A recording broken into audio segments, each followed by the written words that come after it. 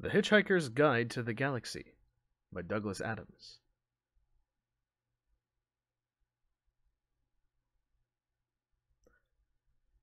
For Johnny Brock and Claire Gorst, and all other Arlingtonians for tea, sympathy, and a sofa.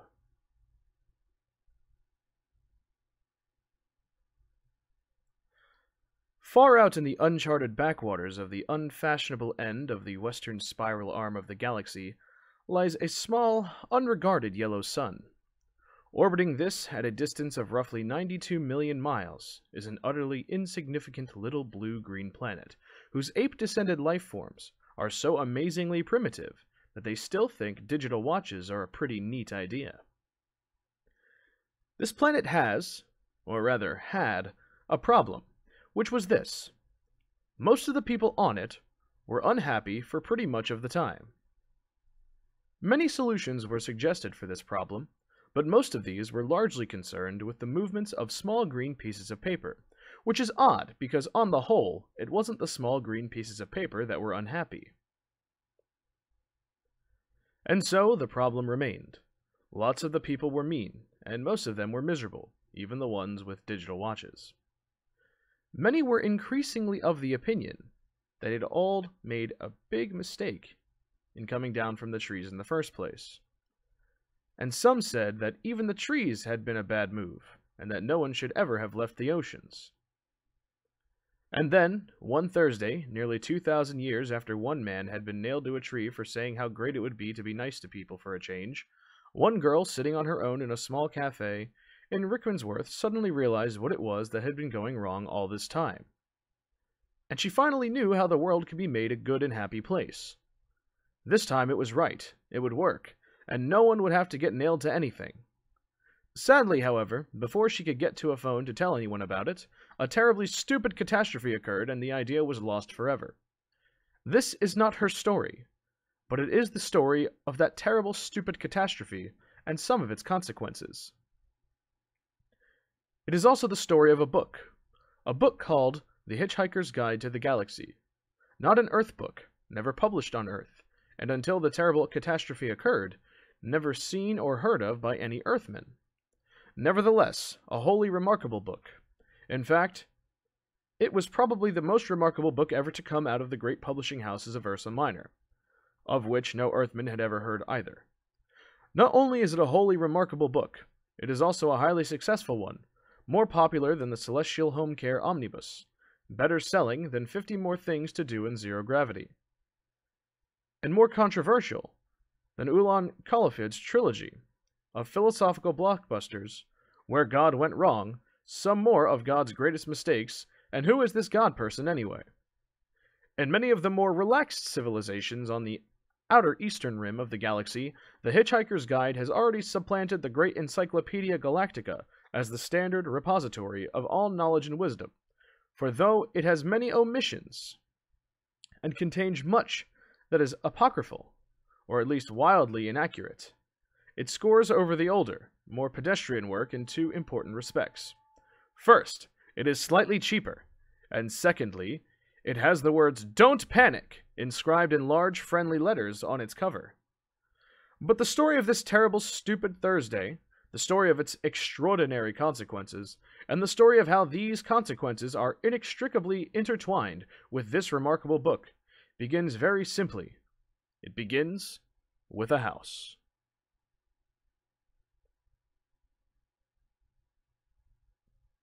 Chapter 1. The house stood on a slight rise just on the edge of the village. It stood on its own and looked over a broad spread of west country farmland. Not a remarkable house by any means. It was about 30 years old, squattish, squarish, made of brick, and had 4 windows set in the front of a size and proportion which more or less exactly failed to please the eye. The only person for whom the house was in any way special was Arthur Dent. And that was only because it happened to be the one he lived in. He had lived in it for about 3 years, ever since he had moved out of London. Because it made him nervous and irritable. He was about 30 as well, dark-haired, and never quite at ease with himself. The thing that used to worry him most was the fact that people always used to ask him what he was looking so worried about. He worked in local radio, which he always used to tell his friends was a lot more interesting than they probably thought. It was, too. Most of his friends worked in advertising. On Wednesday night, it had rained very heavily. The lane was wet and muddy, but the Thursday morning sun was bright and clear as it shone on Arthur's Dent house, for what was to be the last time. It hadn't properly registered with Arthur that the council wanted to knock down his house and build a bypass instead. At 8 o'clock on Thursday morning, Arthur didn't feel very good.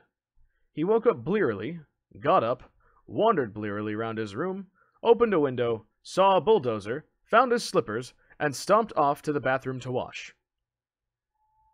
Toothpaste on the brush? So. Scrub. Shaving mirror, pointing at the ceiling, he adjusted it. For a moment, it reflected a second bulldozer through the bathroom window. Properly adjusted, it reflected Arthur Dent's bristles. He shaved them off, washed, dried, and stomped off to the kitchen to find something pleasant to put in his mouth. Kettle, plug, fridge, milk, coffee, yawn. The word bulldozer wandered through his mind for a moment in search of something to connect with. The bulldozer outside the kitchen window was quite a big one. He stared at it. Yellow, he thought, and stomped off back to his bedroom to get dressed. Passing the bedroom, he stopped to drink a large glass of water, and another. He began to suspect that he was hungover. Why was he hungover? He had been drinking the night before? He supposed that he must have been. He caught a glint in the shaving mirror. Yellow, he thought, and stomped on to the bedroom. He stood and thought. The pub, he thought. Oh dear, the pub. He vaguely remembered being angry about something that seemed important. He'd been telling people about it at great length, he rather suspected. His clearest visual recollection was of glazed looks on other people's faces. Something about a new bypass he had just found out about. It had been in the pipeline for months, only no one seemed to have known about it. Ridiculous. He took a swig of water. It would sort itself out, he decided. No one wanted a bypass. The council didn't have a leg to stand on. It would sort itself out. God, what a terrible hangover it had earned him, though. He looked at himself in the wardrobe mirror. He stuck out his tongue. Yellow, he thought. The word yellow wandered through his mind in search of something to connect with. 15 seconds later, he was out of the house and lying in front of a big yellow bulldozer that was advancing up his garden path. Mr. L. Prosser was, as they say, only human. In other words, he was a carbon-based life form descended from an ape. More specifically, he was 40, fat, and shabby, and worked for the local council. Curiously enough, though, he didn't know it. He was also a direct male-line descendant of Genghis Khan, though intervening generations and racial mixing had so juggled his genes that he had no discernible Mongoloid characteristics, and the only vestiges left in Mr. L. Prosser of his mighty ancestry were a pronounced stoutness and the tum, and a predilection for little fur hats. He was by no means a great warrior. In fact, he was a nervous, worried man. Today he was particularly nervous and worried because something had gone seriously wrong with his job, which was to see that Arthur Dent's house got cleared out of the way before the day was out. "Come off it, Mr. Dent," he said. "You can't win, you know. You can't lie in front of the bulldozer indefinitely."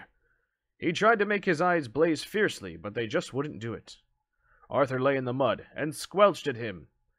"I'm game," he said. "We'll see who rusts first." "I'm afraid you're going to have to accept it," said Mr. Prosser, gripping his fur hat and rolling it round the top of his head. "This bypass has got to be built, and it's going to be built." "First I've heard of it," said Arthur. "Why is it going to be built?" Mr. Prosser shook his finger at him for a bit, then stopped and put it away again. "What do you mean, why's it got to be built?" he said. "It's a bypass. You've got to build bypasses." Bypasses are devices which allow some people to drive from point A to point B very fast, whilst other people dash from point B to point A very fast. People living at point C, being a point directly in between, are often given to wonder what's so great about point A that so many people of point B are so keen to get there, and what's so great about point B that so many people of point A are so keen to get there. They often wish that people would just, once and for all, work out where the hell they wanted to be. Mr. Prosser wanted to be at point D.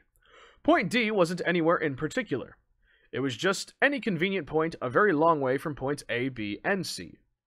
He would have a nice little cottage at point D with axes over the door, and spend a pleasant amount of time at Point E, which would be the nearest pub to Point D.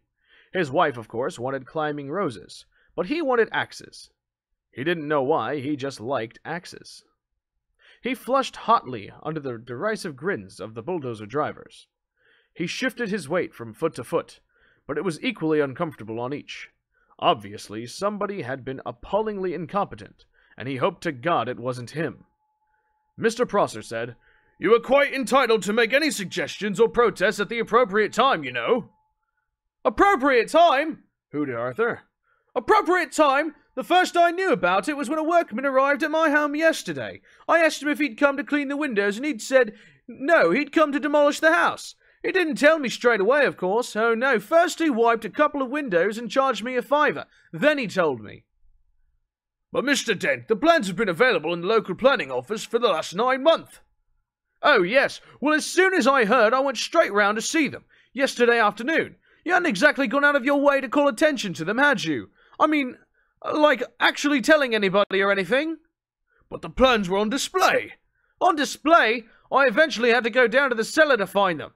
"That's the display department." "With a flashlight?" "Oh, well, the lights had probably gone." "So had the stairs." "But look, you found the notice, didn't you?" "Yes," said Arthur. "Yes, I did. It was on display in the bottom of a locked filing cabinet stuck in a disused lavatory with a sign on the door saying, 'Beware of the leopard.'" A cloud passed overhead. It cast shadow over Arthur Dent as he lay propped up on his elbow in the cold mud. It cast a shadow over Arthur Dent's house. Mr. Prosser frowned at it. "It's not as if it's a particularly nice house," he said. "I'm sorry, but I happen to like it."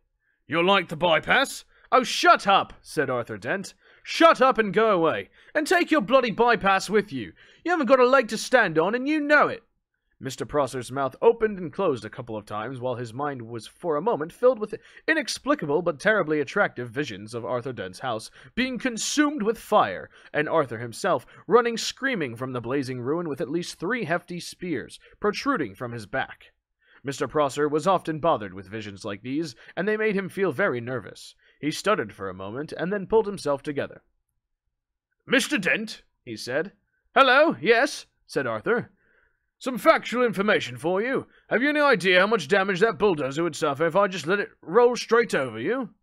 "How much?" said Arthur. "None at all," said Mr. Prosser, and stormed nervously off, wondering why his brain was filled with 1,000 hairy horsemen all shouting at him. By a curious coincidence, "none at all" is exactly how much suspicion the ape-descendant Arthur Dent had that one of his closest friends was not descended from an ape, but was in fact from a small planet in the vicinity of Betelgeuse, and not from Guildford as he usually claimed. Arthur Dent had never ever suspected this. This friend of his had first arrived on the planet some 15 Earth years previously, and he had worked hard to blend himself into Earth society with it. It must be said, some success. For instance, he had spent those 15 years pretending to be an out-of-work actor, which was plausible enough. He had made one careless blunder, though, because he had skimped a bit on his preparatory research. The information he had gathered had led him to choose the name Ford Prefect as being nicely inconspicuous. He was not conspicuously tall. His features were striking, but not conspicuously handsome. His hair was wiry and gingerish, and brushed backwards from the temples. His skin seemed to be pulled backwards from the nose. There was something very slightly odd about him, but it was difficult to say what it was. Perhaps it was that his eyes didn't blink often enough, and when you talked to him for any length of time, your eyes began involuntarily to water on his behalf. Perhaps it was that he smelled slightly too broadly and gave people unnerving impression that he was about to go for their neck. He struck most of the friends he had made on Earth as an eccentric, but a harmless one, an unruly boozer with some oddish habits. For instance, he would often gatecrash university parties, get badly drunk, and start making fun of any astrophysicist he could find until he got thrown out. Sometimes he would get seized with oddly distracted moods, and stare into the sky as if hypnotized until someone asked him what he was doing. Then he would start guiltily for a moment, relax, and grin.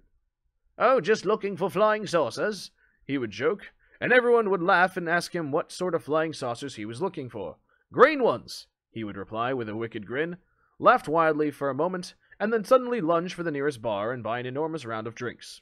Evenings like this usually ended badly. Ford would get out of his skull on whiskey, huddle into a corner with some girl, and explain to her in slurred phrases that honestly the color of the flying saucers didn't matter that much really.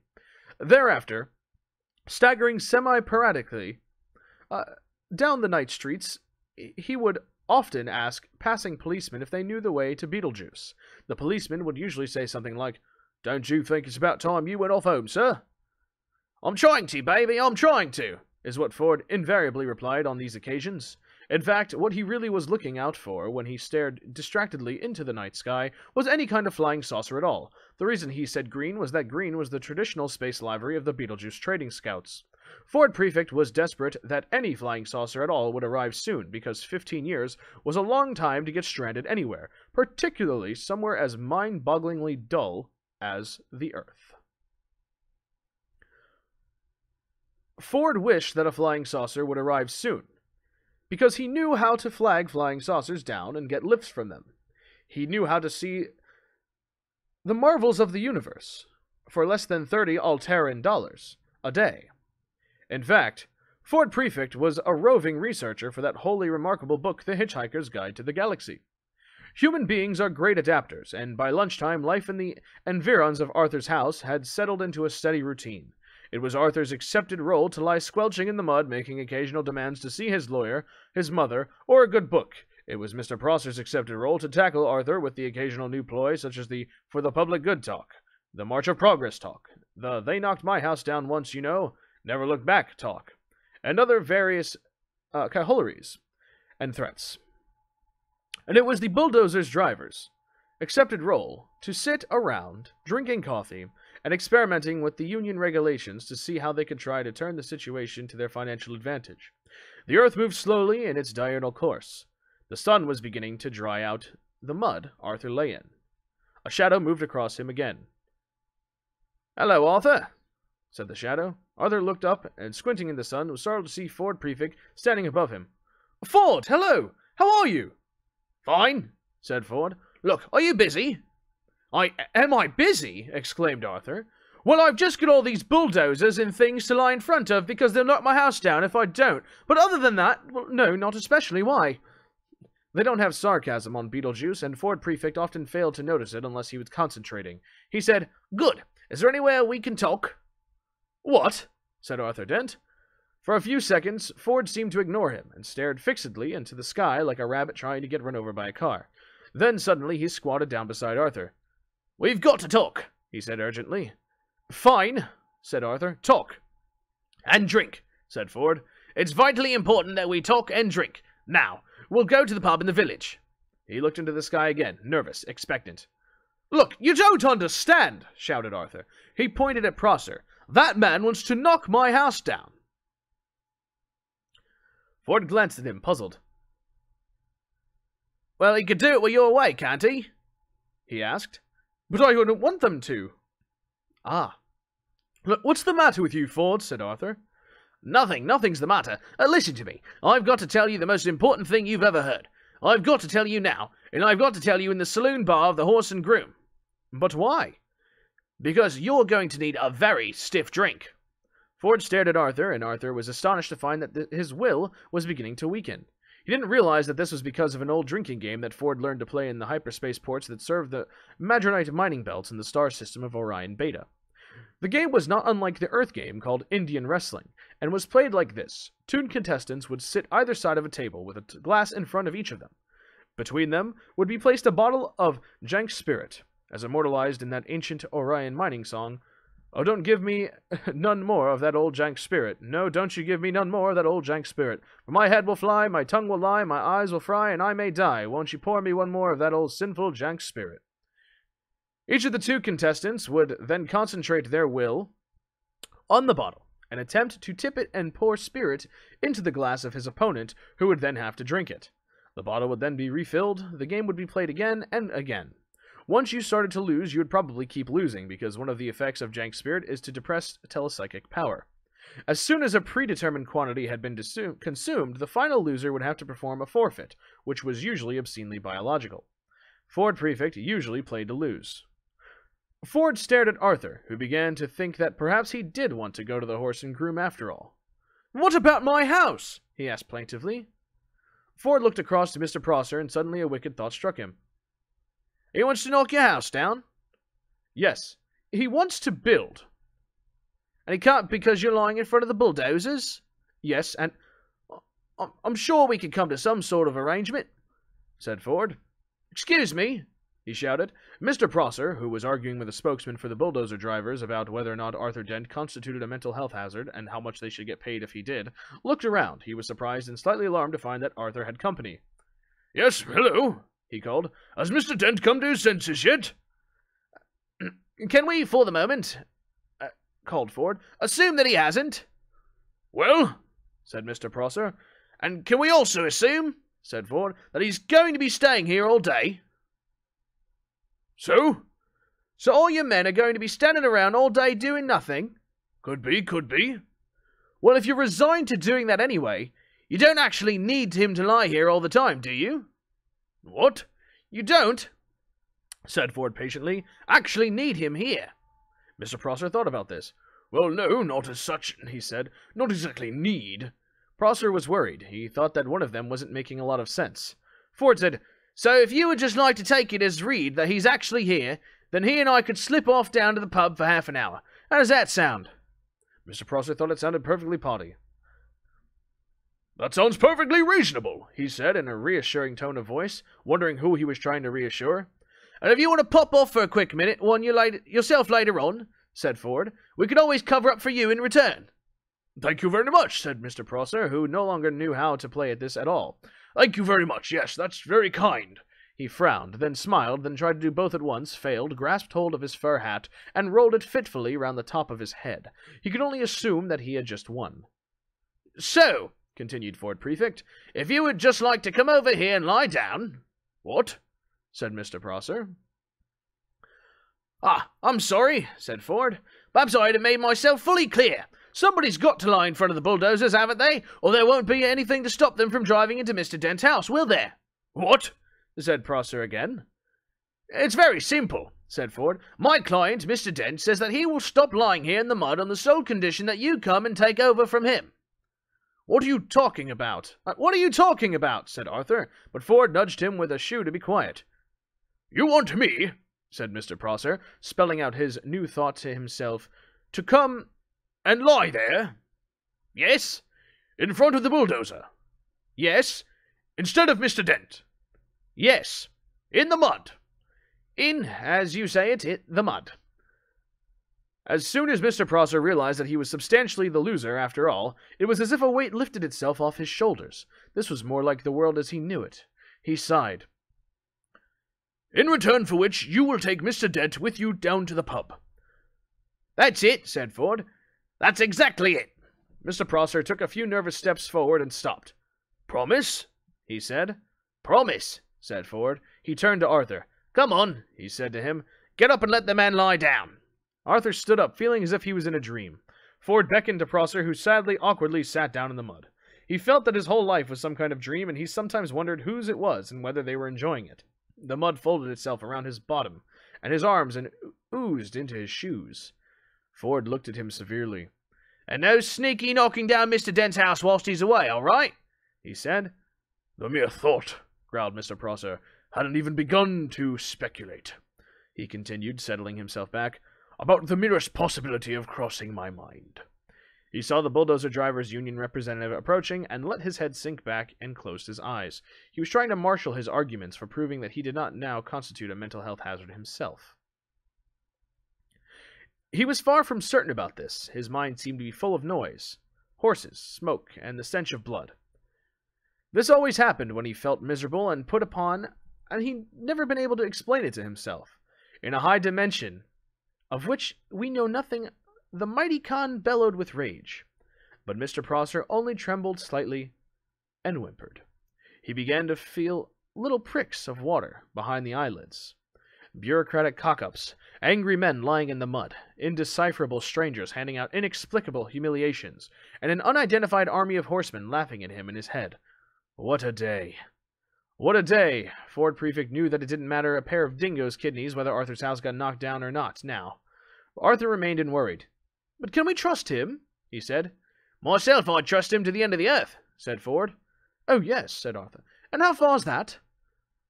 About 12 minutes away, said Ford. Come, I need a drink.